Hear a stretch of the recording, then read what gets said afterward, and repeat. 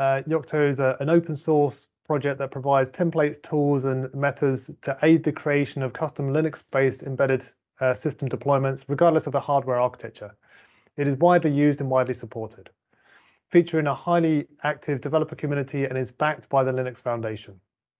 So without further ado, and I know you're excited to go through, I would like to introduce Marcel for Inetum, who will demonstrate how ThinEdge.io can be deployed in the Yocto framework to make embedded Linux simpler and more accessible for IoT projects. So Marcel, over to you. Okay, so hello, thank you, Philip, and hello everybody to the presentation about deploying ThinEdge.io for the Yocto embedded framework.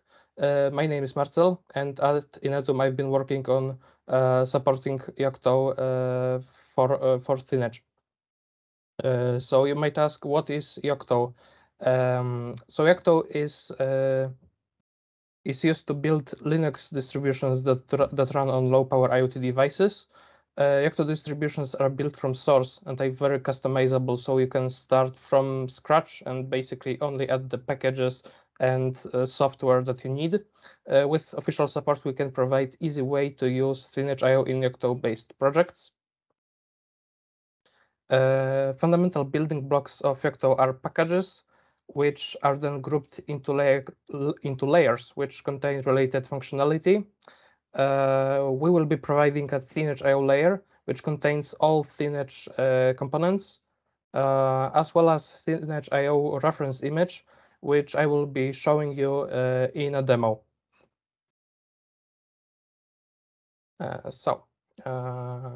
For the demo. To basically run this image, the first thing you have to do is to clone the Pocky repository.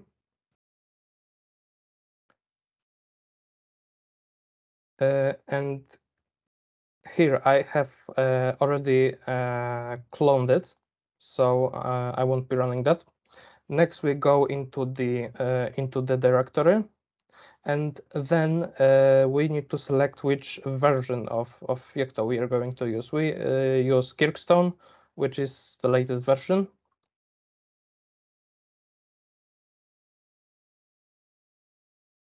Okay, and then we can execute the script, which will configure our build environment. Okay, and the script has placed us in the build directory, in which we will be configuring our build. So the next step is to add a line that says that we will be using systemd. So we are going to use systemd because that's what we started with in our layer. You might know that ThinEdge.io also supports initd, but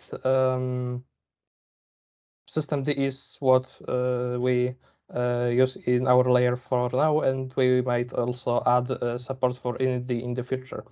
So here you can see we have that line in our config. Next, we will be adding all we clone these two repositories, and I have already have them cloned right here.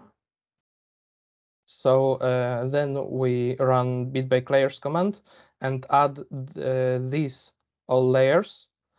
And after that, we run bitbake tedge image, and afterwards we can launch this image with QEMU.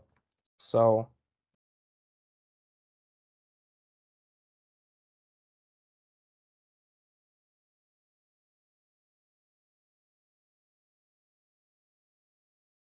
okay, so on my side it finished up very quickly because I have already done that, but if you will be doing this for the first time, you will need quite a lot of disk space and time, so be warned. And now we can run QEMU.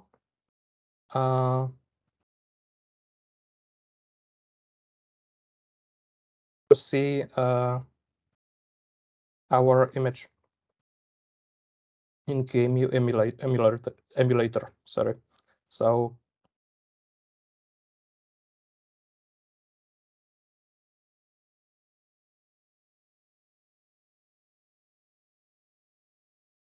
okay, so we log in, and as you can see, we have Thin Edge available in our emulator.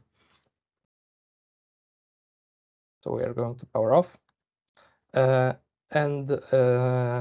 So you can extend your base image by creating your own layer via this command.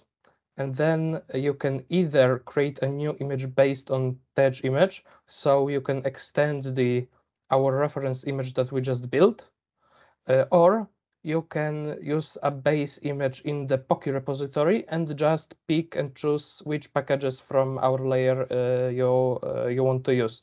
And for more, you can read Yocto project development task manual.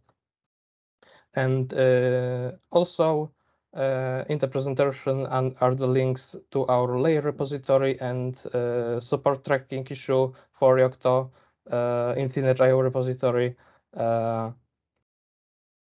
And yes, yeah, that will be all.